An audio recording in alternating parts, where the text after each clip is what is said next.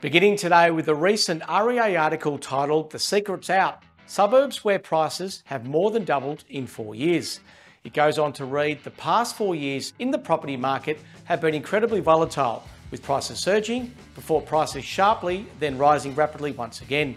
Despite the ups and downs, prices are higher than 4 years ago in almost every Australian suburb.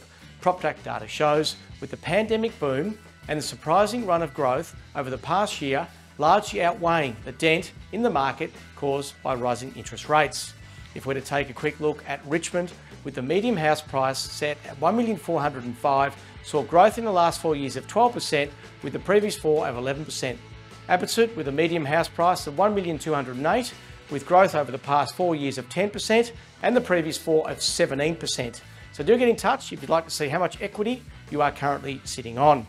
Now across to the Heron Todd White National Property Clock, which now sees both houses and apartments move from start of recovery to rising market, catching up to where a number of capital cities are currently sitting.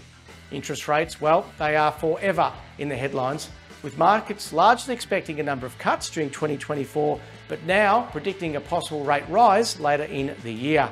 We'll be watching closely the US interest rate decision handed down on Thursday morning and expecting a hold here, but an important one nonetheless, as inflation is still too high. Our next RBA board meeting is on Monday the 6th and Tuesday the 7th of May, so again the minutes of this meeting will be crucial. And to finish up today, we're filming from number 9 Green Street here in Cremorne, a very pretty double-fronted Victorian. It's got 3 bedrooms, which is great for growing families, and whilst it's modernised and updated, it still offers incredible scope to go up and out with loads of garden space and a rear lane to create garaging and perhaps a pool. This one goes under the hammer on Saturday the 13th of May, if not sold prior.